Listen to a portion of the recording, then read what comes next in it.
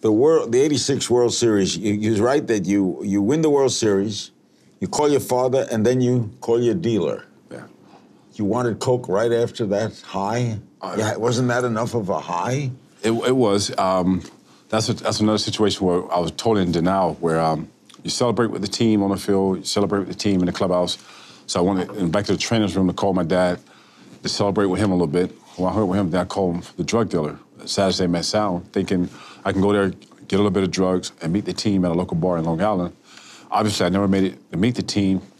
Ended up watching the sun come up in the housing projects in Long Island. And then I remember watching the beginning of the parade. And once I saw that, that would sober me up. But then that's when all the shame, the embarrassment, and the guilt came into place at that point, because at that point I knew I really had a problem and screwed up.